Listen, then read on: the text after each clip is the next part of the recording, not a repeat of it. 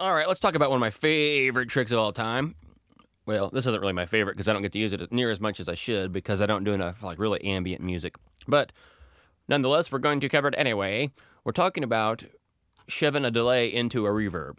So first off, let's focus. I got this little, I don't know, kind of my attempt at Karate Kid Part 2 with a synth with a 4 on the floor. Yeah, no, whatever. Anyway, here, listen to this.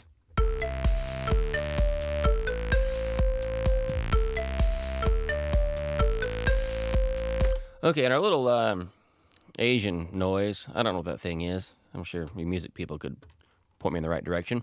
It's a little bit boring sounding on this. I don't love it. So my first instinct is to toss a delay on it, and let's see what that does.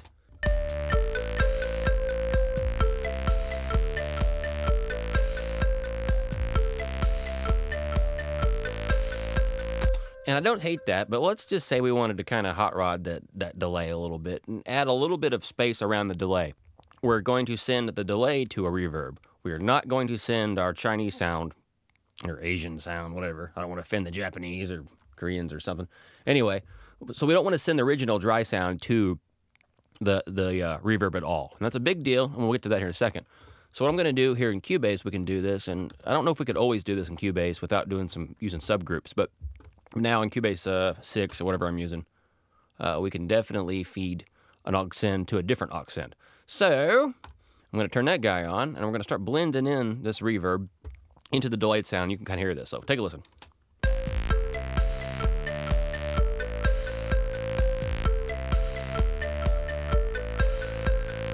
You hear that? Hey, you can take a listen to that now.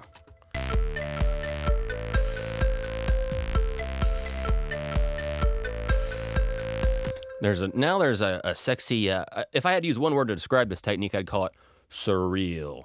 It kind of creates this, fantasy land of, it's what you would use on a unicorn scene in an 80s movie. Kind of creating this fantasy land. And it works for lead guitars, acoustic guitars, anything where you have delay that's really bouncing around and you want to manipulate it. And the cool thing is listen to the dry sound.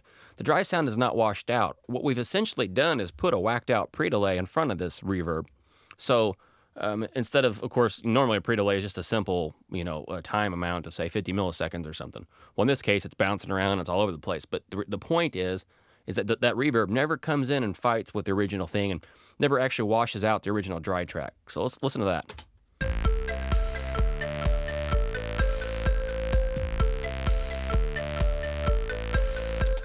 We've got an aura around it, I guess you could say. We kind of wrapped this thing in a delay, but the original piece is still there and it's clear and right up front.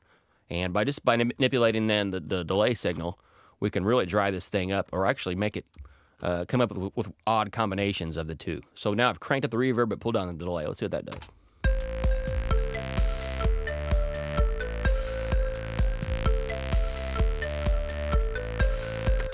Pretty cool sound. And again, that's more of a rhythmic reverb, I guess you could say. So make sure you play at this. And you can do it with groups or auxiliary sends or whatever your DAW requires, but make sure you definitely play around with sending whatever it is to a delay and then send that delay to a reverb. All right, guys, have fun. Thanks. Bye.